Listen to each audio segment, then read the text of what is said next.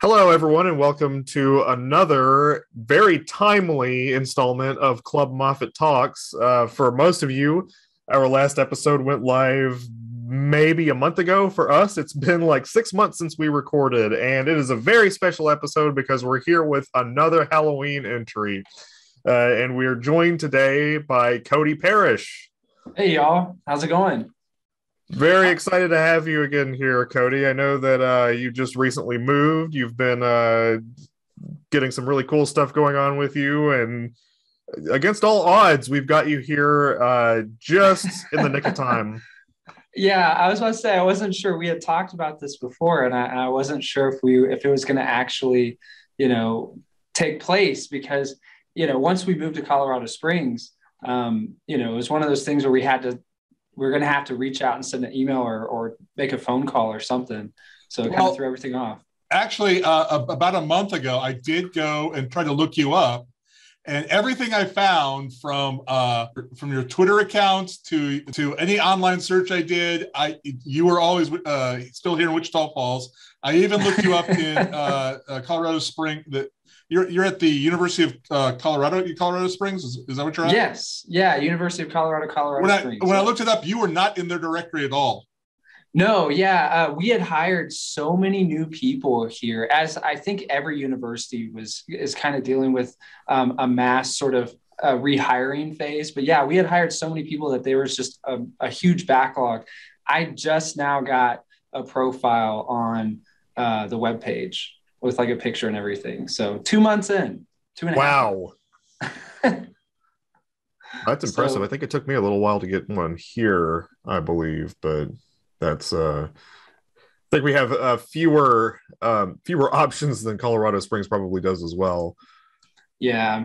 But we hired, I think just in like the month of July or August alone, like 70 new people. And then it's just been going ever since then. Like our department just got fully staffed. I'm with UCCS lead in the chancellor's leadership class, but we are housed within student life here. And our whole department is almost completely new. I think there's like maybe 3 out of the 8 pro staff here who are returning, but everyone else has only been here for 2.5, 3 months. Wow, that's crazy, especially that many people. Yeah, I know, it's nuts, but it seems like that's what all universities are dealing with. I know MSU had some hiring that they were doing as well. Don't y'all have some new librarians? Yeah, we hired 3 new people, and as far as the new librarians, they're actually old employees that we've all promoted to a librarian, including someone called Chris DiPanetta. I don't know if you've heard of that guy. He's been promoted to a librarianship now. Oh, I haven't. No, that's awesome.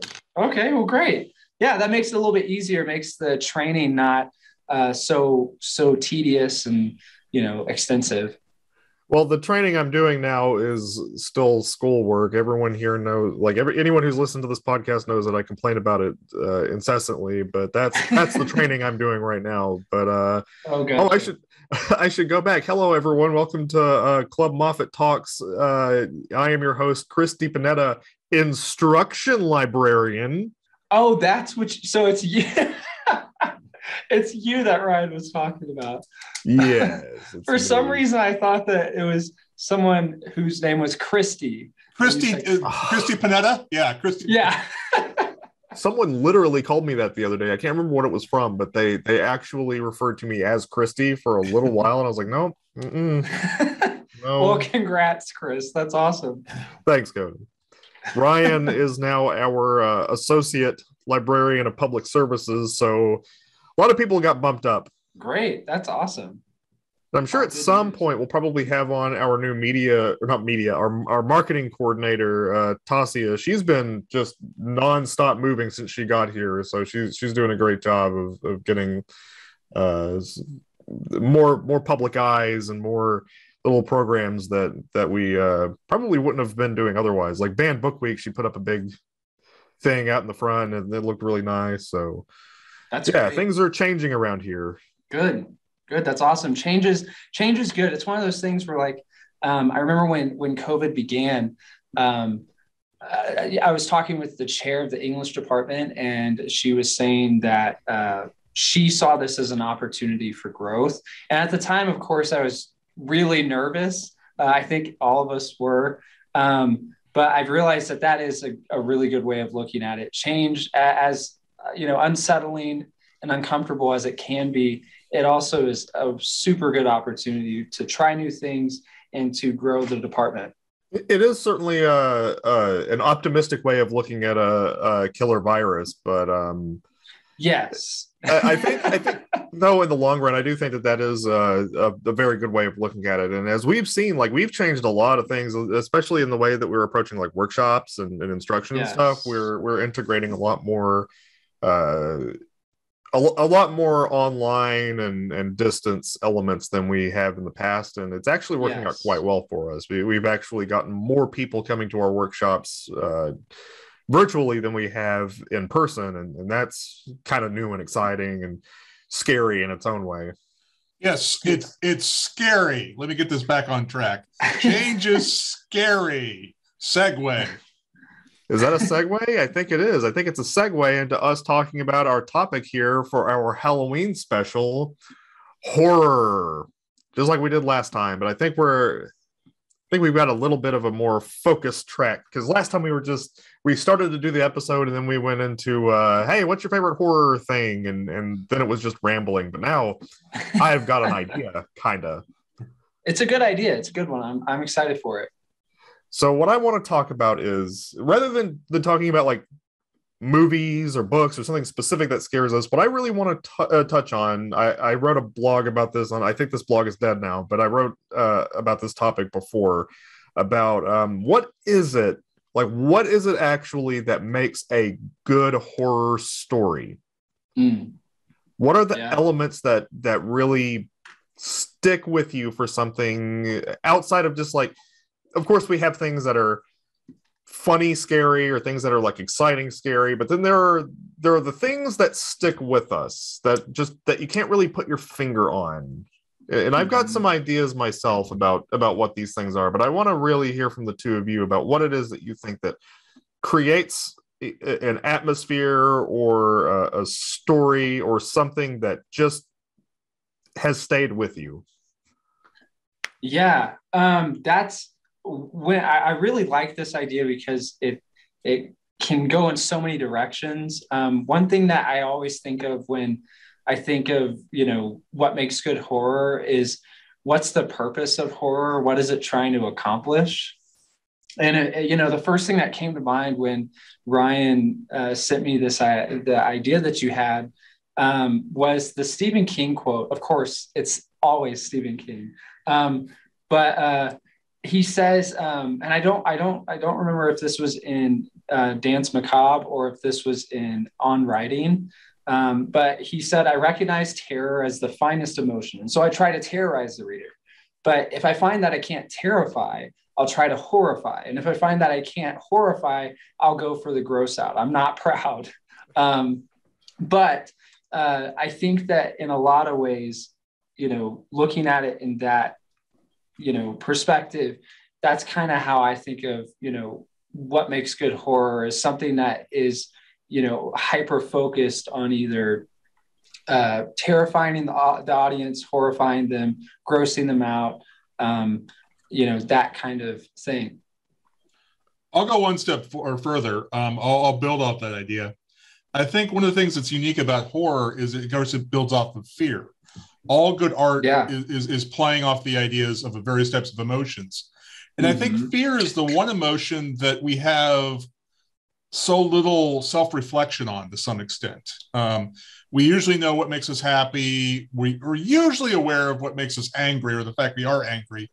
Fear is something that I think a lot of us don't think about, don't try to realize or deal with. So it's the one emotion that we have kind of the least amount of self-reflection in, and the awareness of our own fears.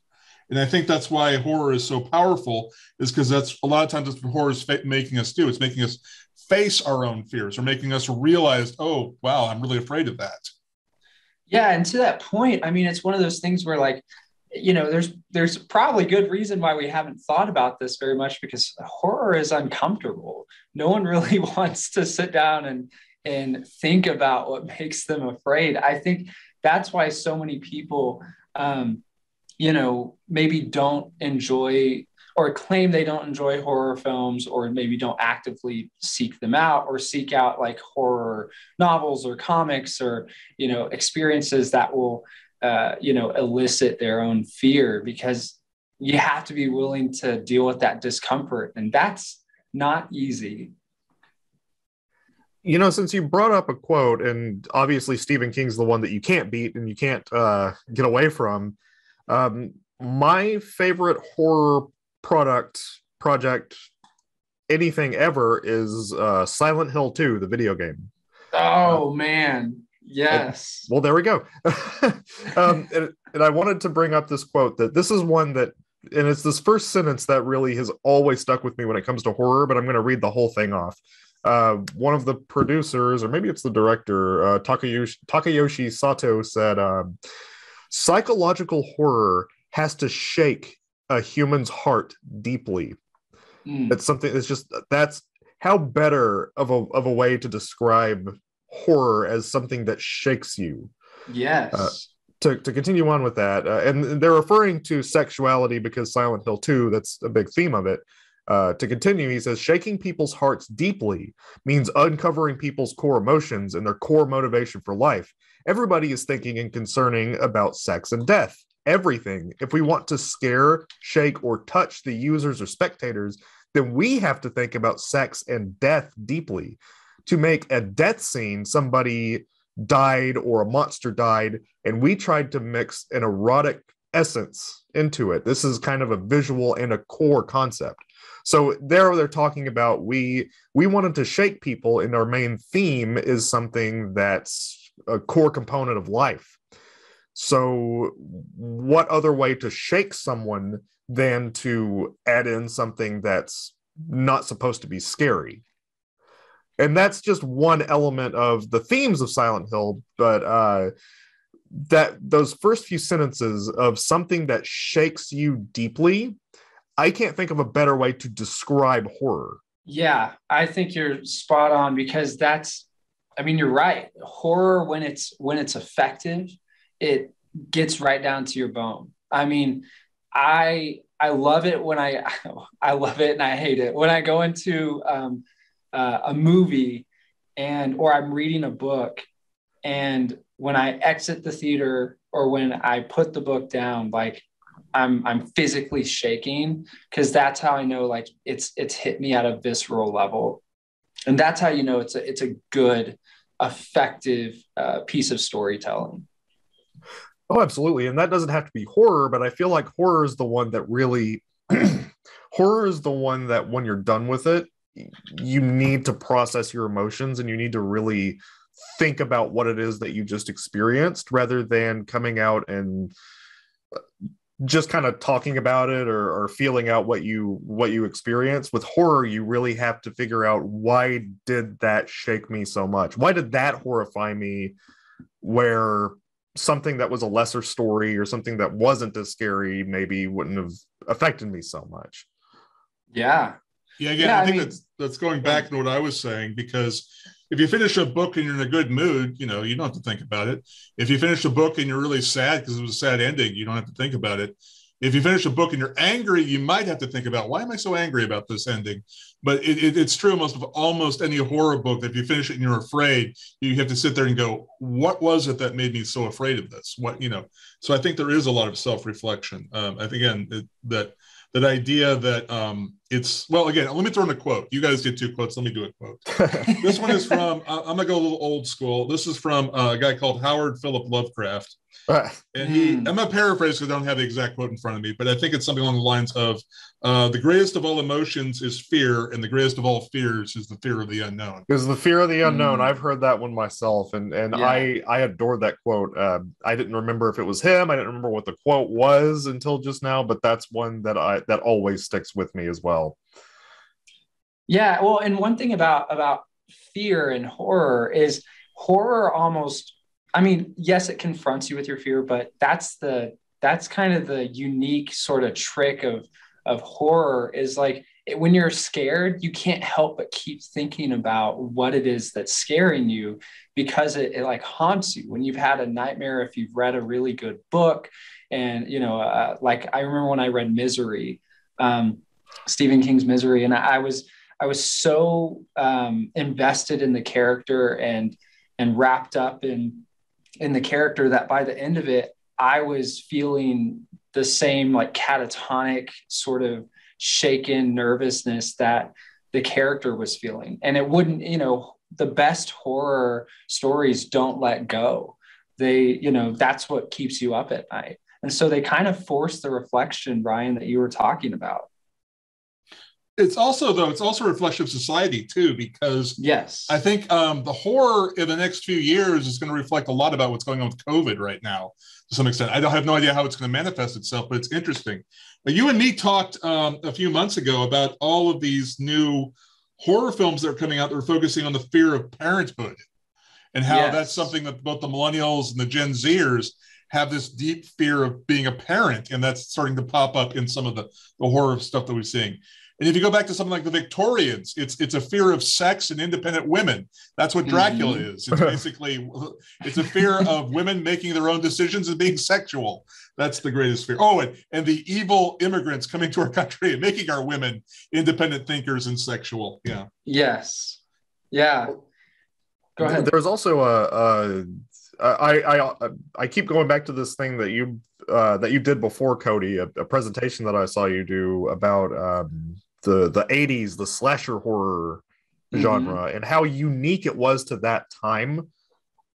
Yeah. Because before then, like murder and these violent crimes, they weren't really stuff that the public had much knowledge about. But starting in like the late 60s, the 70s, and that era, when the serial killer started to become more of a common phenomenon. That's when the movie started to take kind of control of that image. That's when it went from a local fear, like, oh, there's something wrong happening in my town or my neighborhood or whatever, to a national one. It's something that really grabbed, I would almost say, like not Schadenfreude, that's not the word I'm looking for, the zeitgeist of horror. It's like suddenly nobody's safe. Yeah, I would definitely say, obviously, like there are aspects of horror that were, sort of collective national fears before then. But the thing, starting with Psycho, and Psycho was, influenced by the Ed Gein story. And, Psycho kind of brought this idea of the murderer next door. So in a way it was local, but it was a national thing, because the Ed Gein story was so shocking that, everyone across the US knew about it. But it was one of those things where all of a sudden now everyone had to look to their left and right and ask, is my neighbor doing that? Like, or if I like walked into my neighbor's house, would I find the gruesome, discovery that those police officers did when they investigated, the phone call?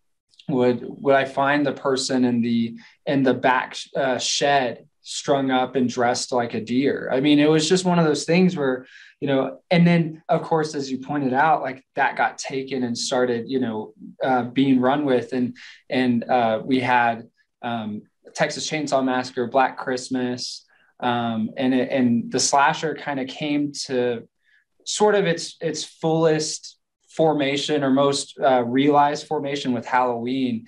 And then the 80s just ran with that. But part of the slasher film that I think resonated beyond sort of the idea of the localized, human as the monster serial killer, was the idea of, the common trope, sex equals death. In the 80s and the late 70s, we were starting to see a pushback against the sort of liberalism of the 60s and 70s and all the different social movements and social unrest. And so in the 80s, we had, with the ascendance of Reagan into, the Oval Office, we had this return, so to speak, to moral values of the 50s. And so then it was, by intention or not, you start seeing all these people and these young adults who are, not being responsible, having sex, doing drugs, cussing, all kinds of things, end up getting killed by these, immortal slasher villains like Jason and Freddy and Michael Myers. Jason Voorhees, arch conservative.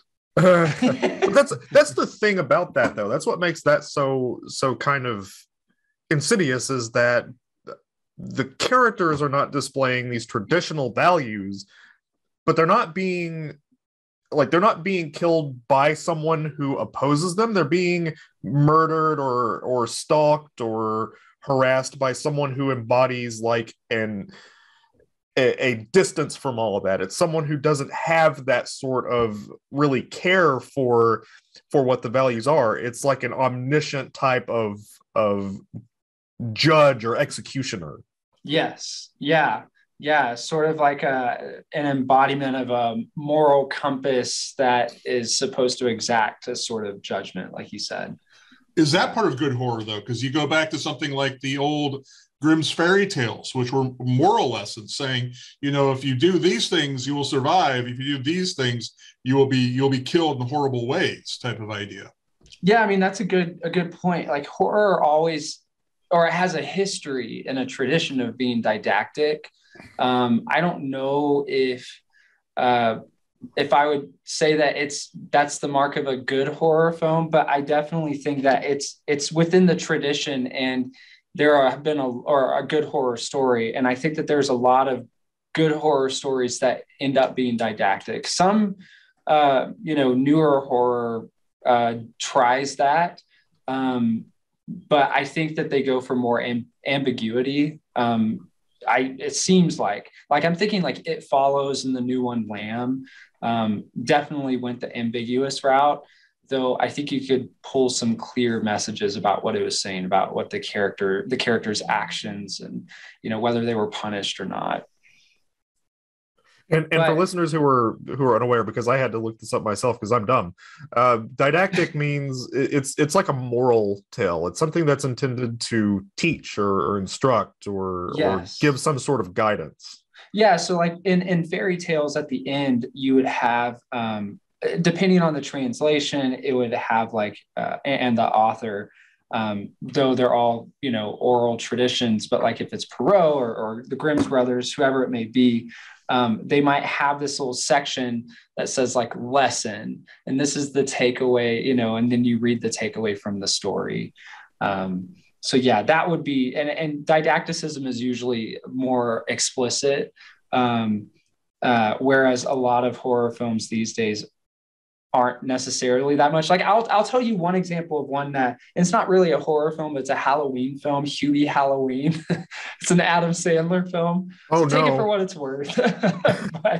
but it's basically like an anti-bullying film at its core. And so it comes across as much more didactic because, they have this moment where like these bullies are confronted and they have to explain why it is that they bullied, I don't want to give too much away, but bullied a certain person.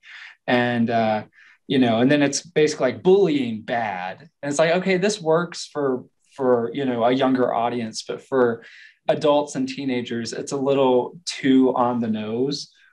So I would say, yeah, like I said, it's within the tradition. I don't know if didacticism is necessary for a good horror story, but usually there is some message about some sort of behavior and a sort of moral compass that's there.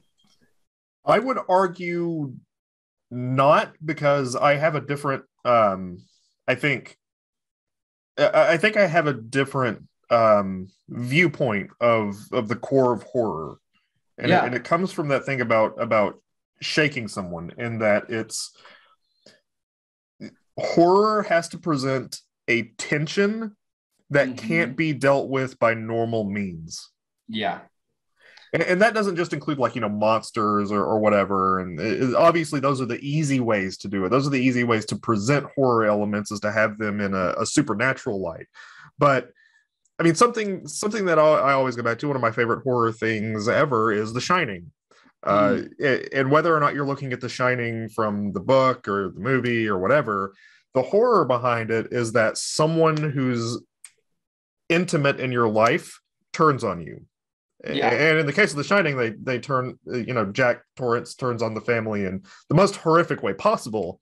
And that's where the tension really comes from, is Jack's hostility towards his family before the point where it goes into him becoming a literal axe murderer. Yeah. Well, and that makes me think of obviously a lot of horror has to deal with like a sort of helplessness, or like maybe a concern of not being able to secure your own safety. And I think there's this one, I'm wondering if y'all have heard of it. There's this book, it was self-published by Dathan Auerbach. It's called Pen Pal. And it is amazing. It's such a good, it's one of the only books that I've read as an adult that still scared me and creeped me out. But the whole premise of this book is there's this person who is, the main character is an adult, and he's looking back, like reflecting on his life as a child and growing up, and sort of unraveling this mystery that becomes absolutely horrifying. And I don't really want to say too much, because if you read it, it's incredible. And the less you know, the better. But it's more about the lack of control, that this person had very little control over the events that were occurring in his life. And there was no safety. Like, childhood is usually thought of as like this safe place. And we think of children as in need of protection, and he did not have it. And so there is, in that sense, less about like what you can do, but about what you can't do, and sort of that terror that comes with that. Having child characters as like the embodiment of helplessness, that's something that Stephen King does really well too. Yeah. Like I mentioned, The Shining, obviously Danny, that's, he's like the most popular child character in all of horror. But then there's also, I can't even remember his name, but there's a little boy in Salem's Lot, which I mentioned the last time we did this horror thing as well. But there is an element of, childhood is supposed to be a time when you're carefree, when you're innocent, when people are protecting you, because you can't protect yourself. And I think there's something to be said about that little nugget of truth there, where it's like, oh, of course I'm safe because I have people around me who are protecting me. And then there's, no one wants to say, but what if you don't? Steve, go ahead. No, I'm done. That was it. Yeah. So Stephen King, one thing that's interesting is he does have some of his most well-known works feature these children, but and he is, by his own admission, very much like subscribes to the idea of the romantic child. So there are certain constructs of children that we've seen throughout history, and the romantic child is probably the most pervasive, especially within the US. And it's what you were already talking about, Chris, the idea that children are pure, they're innocent, their minds are a blank slate. We need to protect them. Adults are supposed to, children, as they grow up, they're corrupted by adult thinking and the world. And so it's incumbent upon adults to rear them and protect that blank slate, and make sure that the only things that go on to that blank slate, AKA their mind, are, positive things. And Stephen King has admitted that his children, he believes in the romantic child. He doesn't like seeing children as evil, which you see in some of the late 70s horror novels that seem to be a trend. Like John Saul wrote a book called Suffer the Children. And if you read Stephen King's stories, a lot of them he has very few that feature evil children. One is actually, it's a short story called Suffer the Little Children, and it is dark. Well, that's a creepy little one. Yes, that one is about a teacher who is older, and she's known for being pretty ruthless in terms of punishment. And she starts believing that her students are like aliens or they've been sort of possessed by aliens. And she goes crazy and ends up doing some pretty shocking things to the children. But that was one of the only stories that Stephen King wrote where children are meant to be malevolent. But yeah, by and large, his books are about romantic children who end up actually being pretty strong.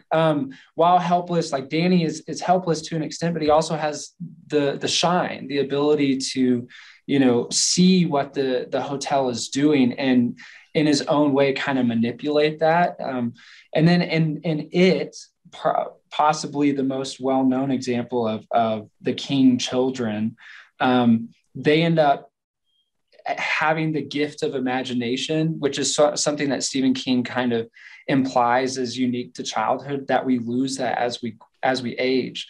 And so, his children can see Pennywise and all the horrible things that are happening in Derry because they still can imagine things. And as they age, they lose that core, ability that we only get as children, or at least Stephen King sort of implies. So yeah, it's interesting. I mean, horror, that is one thing that we often see is the child in there, and a lot of times it's romanticized. One that's really good, a movie that's really good where they're not romanticized, is a Christmas horror film called Better Watch Out. It's Australian, and that is amazing. Really? Okay. I'm always on the lookout for good Christmas horror movies. I mean, like the one that I can only ever go to is Krampus. Yeah, this one is like a mix of Home Alone. Like it's clearly playing off of Home Alone, but it's kind of like, what if the wealthy, like upper middle class kid is actually not like a saint? What if he's bad? And I may have just revealed a little bit too much, but it is fantastic. But that is interesting about having that kind of child character, because like you said in it, the reason why Pennywise is after children is because they have that imagination and they can be scared to such an extent. Yeah. That makes them the perfect target for him because he feeds off of fear. But it's that same imagination that allows them to fight off that fear. Yeah. On the other hand, I'm sure you're aware of this film because it's John Carpenter, but this is actually a book that I'm talking about, but the film is based on it. There's a novel from the 50s called the Midwich Cuckoos. It's adapted into two different films called Village of the Damned. Oh, yeah. And the idea for those is that the form of children is maybe more what we consider to be the innocent aspect, because they're small and they're helpless. But in this story, it's that they're horrifying aliens.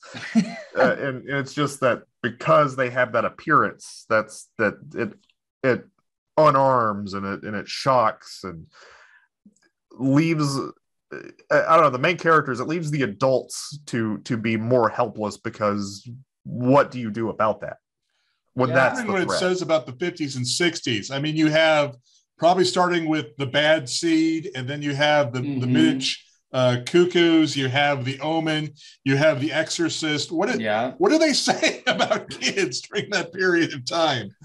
I mean, it says that parents did not trust their kids, that they thought, especially once the hippie movement got underway, like with the Exorcist and the Omen, parents thought, oh my God, these kids are, they're prone to being, influenced by the devil. We can't trust them, and that's the other part of the, there's the sinful child construct or the evil child construct that says the opposite, that children, and it's definitely rooted in a sort of traditional view of religion, Judeo-Christian religion, where children are necessarily evil. We're born into sin, that kind of thing. And so we have to be reared by adults who know better to be good. And so, yeah, evil seed is like a perfect example of that. Well, it's also a very, very old idea too. I mean, the Midwich Cuckoos is building up the idea of the changeling, the idea that the Fae would come into the house and steal the baby away and replace it with one of their own to pretend to be a child. Yeah, that's an interesting idea. I haven't even seen The Bad Seed. I need to. I mean, it was wildly successful in the 50s. The book spawned lots of plays, a movie. Yeah. One thing that Ryan, you've touched on, and we've touched on a few times now, in the sense of like what makes good horror. And I wanted to ask y'all, do y'all believe or agree that good horror necessarily has social commentary, or does that social commentary have to be clear? Yeah, what do y'all think about that? No. No. I think that it helps, and I think that it certainly can encapsulate the fears and maybe the anxieties of what's happening with that society at the time. Yeah. But I don't believe that it's necessary. Like, my favorite horror movies are usually ones that have more of a family drama to them, or some kind of character drama, not necessarily one that is that is based on what's happening at the time, but something that's universal. I think, like I said, Silent Hill 2 is my favorite horror thing ever. That's about a man looking for his dead wife, and that uses traditions like the main one, the one that is commonly associated with that game is the tale of Orpheus. It's the traveling into a hellish other world in order to find something that's close to you, but ruining that closeness because you can't trust it. That makes sense. Because your anxiety of going into this horrifying other place. I think horror, again, is a reflection of personal fears. Those personal fears can come about through like the zeitgeist society fears of the time, but they can also be much more specific to that writer. I think both are valid. I mean, obviously the ones that touch on zeitgeist tend to be wildly more popular, and they tend to have lots more, probably a lot more similar types of stories told over and over again during a certain time period, as we've mentioned. But I think ultimately, all writers tend to tap into that to some sort of personal fear, at least good ones do.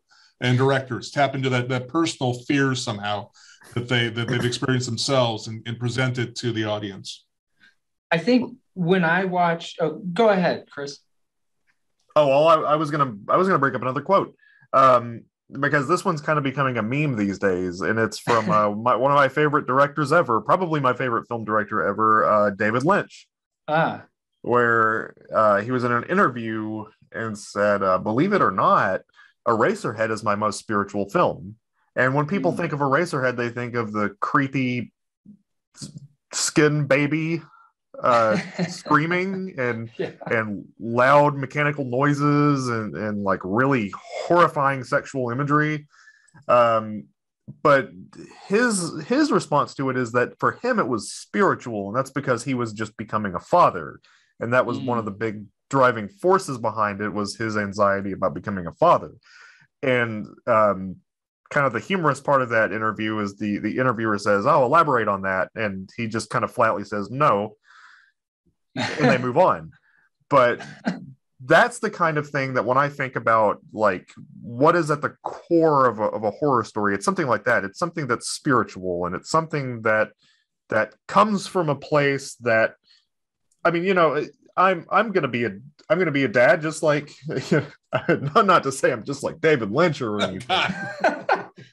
But I'm also going to have a baby girl here in a few months, and I'm pretty terrified about that. I don't know that I could quite put it into the same kind of imagery that David Lynch did with Eraserhead, but at the same time, it's something that when I first watched that film, I had one vision of what it was about. When I watched it a few years ago again, it kind of stuck out as something a little more like a general anxiety thing. And now I'm seeing it as, that fear of having an intimate position kind of foisted upon you. Yeah. I mean, this makes me think of another thing as I was trying to come up with like what I sort of defined as the conventions of good horror. It made me think of character development. Like good horror for me has always had characters I can invest in. Like it takes its time with that. And unfortunately, not all horror does that, but I really enjoy it when they do, because then it does feel so much more personal. Again, one of the things that I think about is the first chapter of the new It adaptations, It Chapter 1.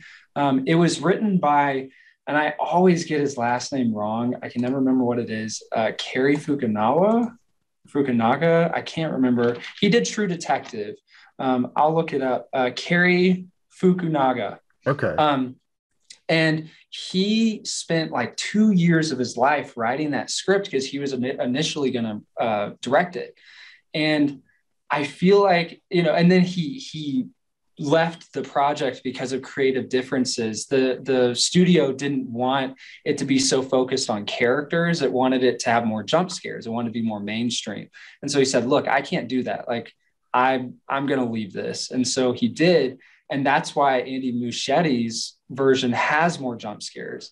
But I think the thing that sticks to me about it, not just the adaptation, but also Stephen King's novel, is that you invest so much time in the characters that like they feel you can see part of yourself in them. And that, going to your point about, feeling sort of like a personal like connection and it's on a very individual level. I think that really helps when it's good, well-written characters. Something that I think we touched on last time in our last Halloween episode, and you're starting to make me come back to this a lot, actually, and I actually kind of hate this phrase, but people consider or have considered before the horror genre as elevated drama.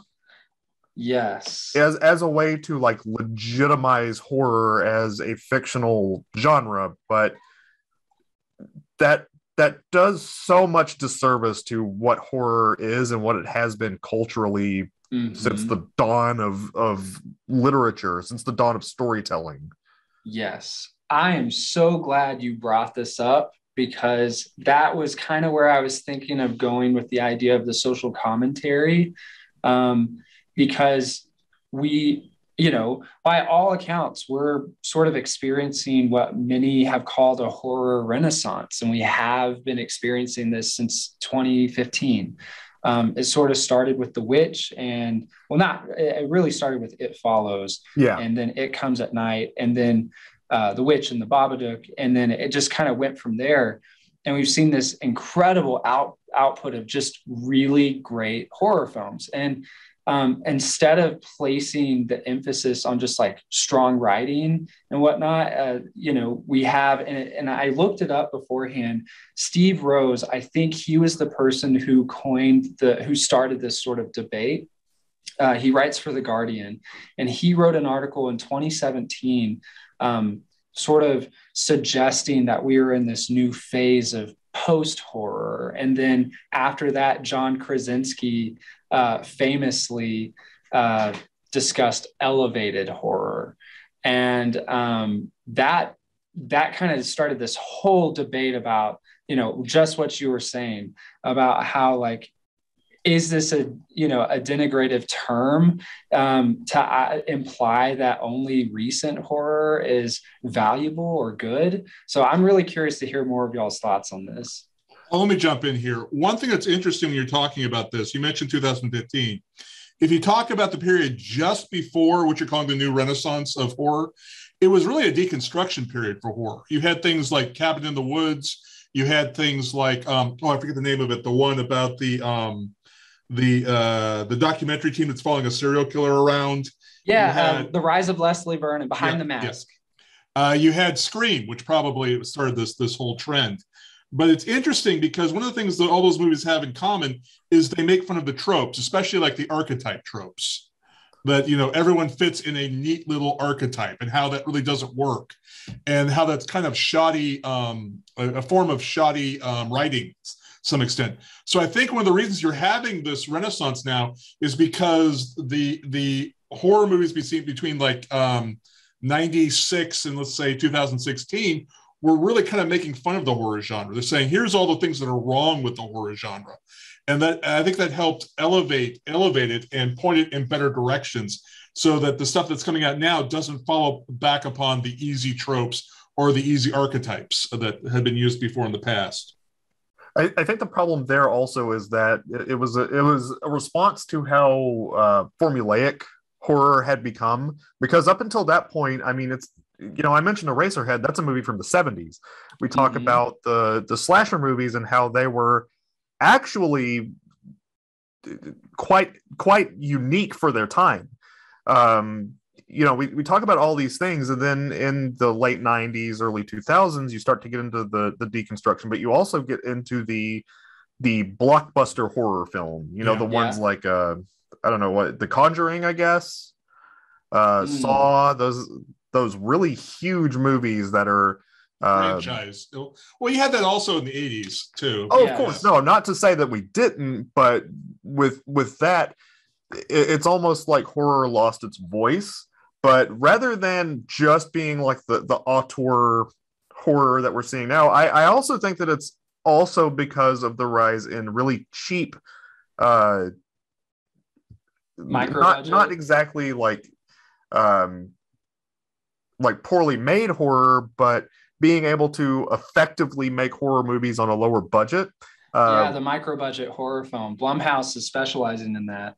Oh, definitely. And I'm thinking, I just said that the franchise horror is not what I'm thinking of, but like Paranormal Activity is one that I go back to as the cheapest you could possibly make a horror film.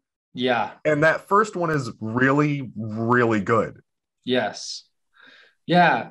So I'll just chime in with a little bit here. So just some history, I guess, on the development of horror cinema. With horror cinema, there are sort of, until now, there were sort of two golden ages that they had. They had the golden age in the 30s, where you had Dracula, Frankenstein, Wolfman came a little bit later, but the Mummy, the Universal monsters.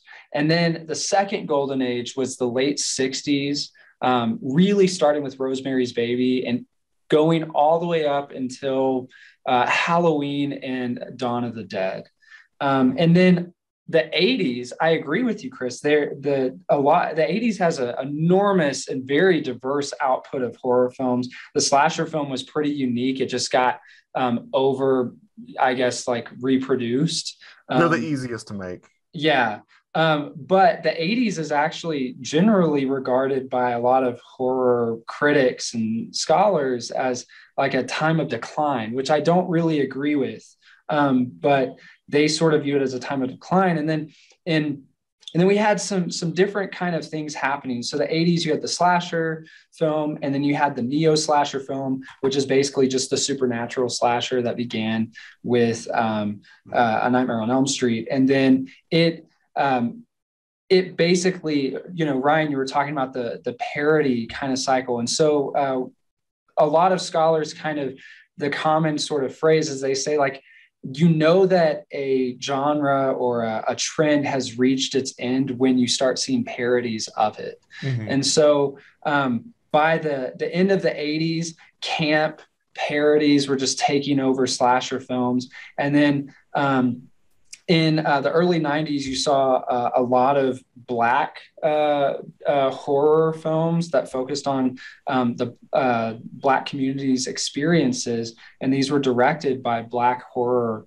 filmmakers, which was sort of a new shift. Not all of them. Of course, Candyman was directed by a British white man, Bernard Rose. But you had like Tales from the Hood, and one that I can't remember, but had Snoop Dogg in it and some other stuff. But it was about a dead pimp, I think, or something like that. Yeah, kind of riffing off of Blaxploitation in some instances in the 70s. But so by the mid to late 90s, Scream ushered in the postmodern slasher, where it was very much like a lot of meta commentary, riffing on itself, on its conventions. But they don't usually consider that the end of a genre. They consider Scream to almost kind of be creating its own little trend there. And then you also had a rise of sort of remakes of the Castle films from the 50s at the end of the millennium, or at the turn of the millennium. And so it's kind of, a lot of people call it the return to the graveyard. And then you had torture porn, as it was pejoratively called, which was begun by Saw. And post 9/11 horror is kind of what they discuss with the found footage trend and the slasher remake trend. And so a lot of people say that Cabin in the Woods and like Dale and Tucker versus Evil and some of these other kind of parodies were really not making fun of slasher films, but they were reacting to the remake cycle. And so they were saying that the remake cycle has really, if it ever, there's a debate about its value, but if it was ever valuable, it's reached the end of that by the after Friday the 13th and A Nightmare on Elm Street in 2009 and 2010, respectively. They were like, this is done. We need to move on. One thing that we know about horror, just in general, is that the best horror comes out of times of social unrest. That's, the 60s and 70s, time of great social unrest in the US. And we had the best horror films come out of that. Right now, I think that there's pretty clear evidence that, especially with former President Trump's tenure, that saw this huge output of very creative horror films reacting to a lot of the social unrest that was sort of stemming from that election. So that's kind of what seems to be going on here. And then, of course, with the nostalgia zeitgeist, there's a lot of turning to the past, which, again, we can say, President Trump's campaign was built on returning to the Reagan era, which in turn was built on returning to the 50s. So the 50s, of course, was about returning to this imaginary American ideals of like the 1910s, which really didn't exist. Yeah. So it's all a sort of like nostalgic cycle. And so in this turn back, we've had a lot of resistance to that. Get Out is a great one. And Us does some of that. And then we've just had some incredible films that are just really ingenious, in terms of like what they do with sound, like A Quiet Place and Hush, and what they do with just playing on old tropes and trying to create something new. I think that we were ready for something else because the 2000s with the remake cycle, especially, and so much like just being inundated with found footage films, as good as Cloverfield and Paranormal Activity were, I think we were just ready for something different. Yeah, I was ready for a tripod when I saw all those movies. I needed to like sit down while I watched them. Steady cam, huh? Yeah. But I'm looking up at, like, I just Googled like, hey, 80s horror. What's some good 80s horror movies? And just looking at some of these, I'm just astounded. Like this, if there is ever any doubt that this was the best generation or one of the best generations for horror, then I think that listing off some of these titles would put that to rest. A Nightmare on Elm Street, Friday the 13th, Yeah. Hellraiser, Oh God. Gremlins, The Shining, Ghostbusters, The Thing, The Blob, Scanners, Videodrome. Videodrome. Oh yeah, Little Shop of Horrors. And some of these are remakes, but They Live, Aliens, Predator. Yeah. Like, The Fly. Yeah, some of these might be remakes, but they're from the point of view of an auteur, of someone who has something they want to say. I mean, so how many of those of movies from that wonderful era in the 30s and 40s was scientists sitting in a giant room not saying anything, and the monsters are analogous to communism. Yes. Yeah, that's the 1950s. Yeah. So even though they might be remakes of those products, they still have their own voice. They have their own unique directorial vision. Yeah, it makes me think of the remake of Dawn of the Dead, the 2004 Zack Snyder one. And I know that at the time it wasn't well regarded, but since then, a lot of critics have returned to it and been like, wow, this actually, because what it was doing, it was commenting on the war on terror. And instead of making it solely about, capitalism and sort of the mindless consumers that we've become, it was about, terrorism and terrorists and who is terrorizing who. And, it did some stuff that, as you pointed out, like a remake can put its own twist on something and make it relevant. But yeah, I don't know. One thing that I really like about horror films, and I think is a mark of a really good one, is sort of an air of mystery with an opportunity for discovery. And a lot of times this discovery, it might be like, who's the killer or what's the monster? But usually in making that discovery, we find out something about ourselves. And it makes me think of light and shadow. Freud's idea of the uncanny, there's this part of it where he talks about the uncanny as anything that, was hidden or should be hidden, but comes to light. So there's this play with light in it. And a horror is all about playing with light in a sense. I mean, when we're talking about film, Nosferatu is an expressionist horror film, a German film. The whole thing was playing with light and shadow. And in a way, it doesn't have to be so literal. I mean, all horror film is dealing with light and shadow, but it can be like what's known and not known, in that sense, like the metaphor of the shadow and what we don't know about a character. And oftentimes when we bring something to light, or when the director brings something to light, or the character discovers something, we end up bringing something to light about ourselves. And that to me is the mark of a really good horror film or horror story. And that's why the best I said Silent Hill too, but I'm going to back up on that. That's why the best horror product ever is Twin Peaks. See it, I haven't seen that. I need to. Okay, so just as a quick rundown, because yes, you would love it. Twin Peaks is about this weird little town in Washington where one day the prom queen is found dead, and the FBI comes in to investigate. And what do you know? The prom queen deals drugs, and there are weirdos in town. And there's a lot of mystery and personal issues with all these characters. And it's by the investigation into Laura Palmer's into her murder that we start discovering things about the town, and we start seeing all the horrors, and we start seeing all the great things about the town. But without that murder, without that almost generic late 80s, early 90s gimmick, the prom queen's dead. What's the term for the final girl, I guess?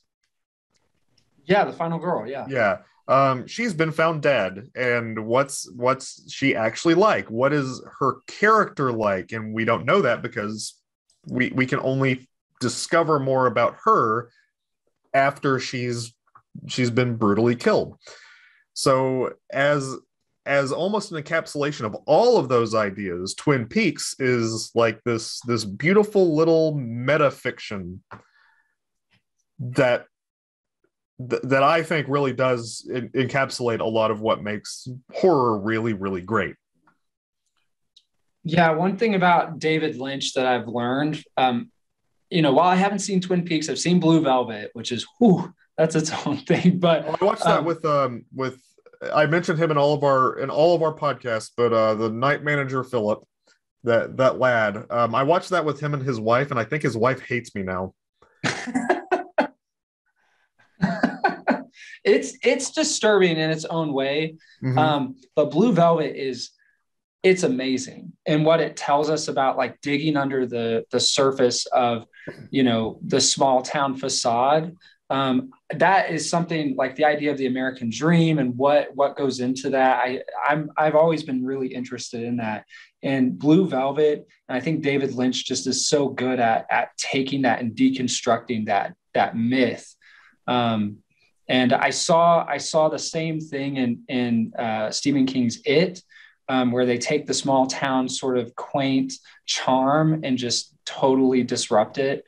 And that's one of the things that horror has really taken to task, is some of the, undergirding myths of the country that maybe aren't, like, we don't speak to in as realistic of terms as we should. What is the cost of that vision of perfection?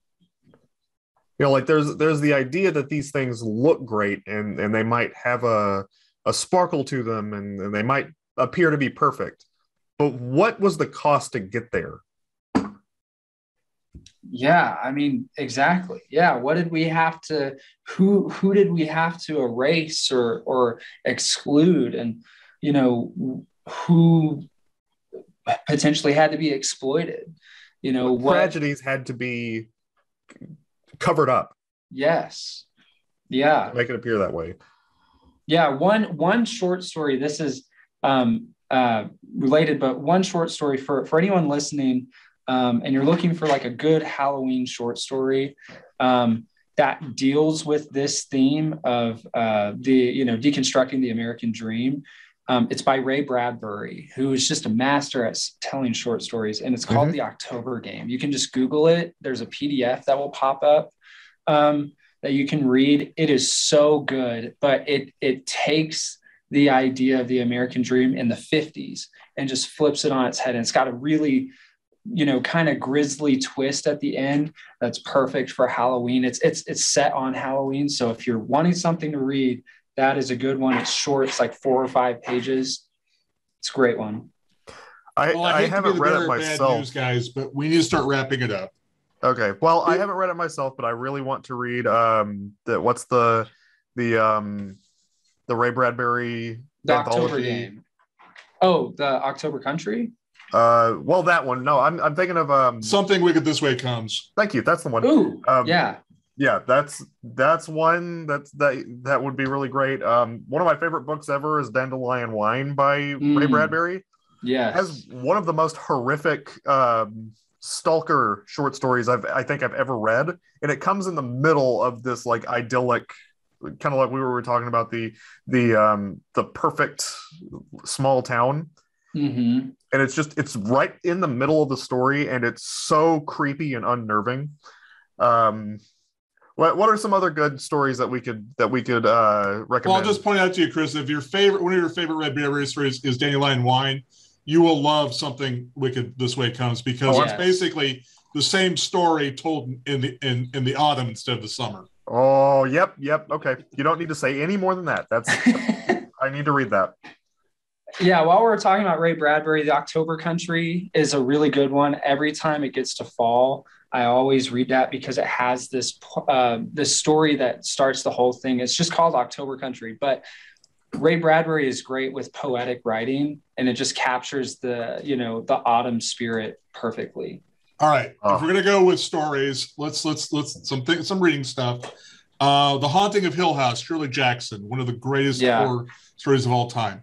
The one that started it all, Frankenstein by Mary Shelley. I'm going to throw out House of Leaves, which actually I shouldn't throw that out because it's not really a story, it's an experiment in deconstructionism. You keep saying that, but there is a very clearly defined storyline happening in that book. There are 5 different storylines. Just because you focused on one of them doesn't mean that's the complete novel.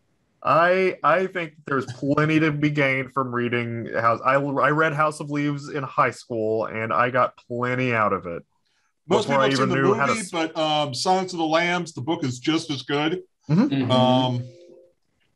What else? I would say if you're looking for something that's pretty unique and has a very unique vision, and it's a short story collection, so things you can kind of read in short 10, 15-minute spurts, Toy Box by Al Sarantonio. He does such a good job of writing just really weird horror short stories that are also often set in the fall. So if you want something that's good to read during the fall, especially during the month of October, that's a great one.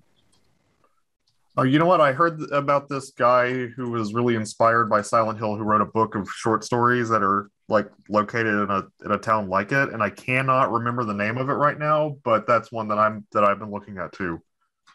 That I would love to know what that one was. Well, perfect. Anyway, we need to start wrapping up. We all know, Chris's definition of what makes good horror is Twin Peaks. Cody, for you, what makes good horror? What's a good example of good horror? A good example? I would say my favorite horror film is It Follows. And I think it's a great example of horror all the way around. Perfect. And I'll throw mine out there. My favorite horror piece of art is probably Peter Straub's Ghost Story.